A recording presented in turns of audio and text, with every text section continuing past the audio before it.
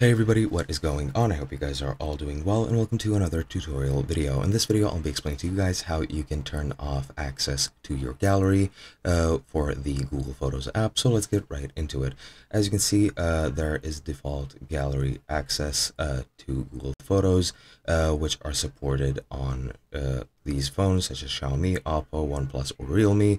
The latest version of the Google Photos app, and Android 11 or up. And you can very easily manage the access to the gallery for Google Photos through the settings menu. And the way that you do this, you can go into the Google Photos app, sign in, and then tap on your profile picture, go into settings, go into apps and devices in Google Photos access, and tap the device's default gallery app name and select remove access. You can do this through Google Photos. You can also do it through your device itself. You just go into the settings, navigate to apps, and go into Google Photos, and you can remove any permissions from there. And you can also do it on iOS. You just need to go into your device settings and go into privacy.